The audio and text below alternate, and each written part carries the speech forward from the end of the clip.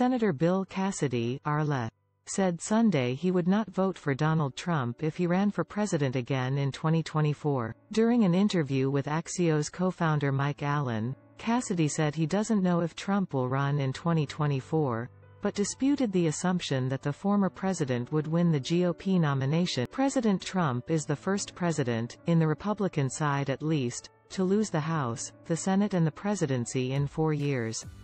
Elections are about winning. If you want to win the presidency, and hopefully that's what voters are thinking about, I think he might not win the nomination, he added. Allen observed that it was clear you ain't voting for him. I'm not, Cassidy. It's not the first time the Louisiana Republican has been among a small minority in his party to break from Trump. He was one of 7 GOP senators to vote to convict Trump at the January impeachment. Trump was impeached by the House for inciting the January 6 insurrection on the U.S. Capitol but acquitted by the Senate. Cassidy told Allen he voted to convict because he took an oath to support and defend the Constitution.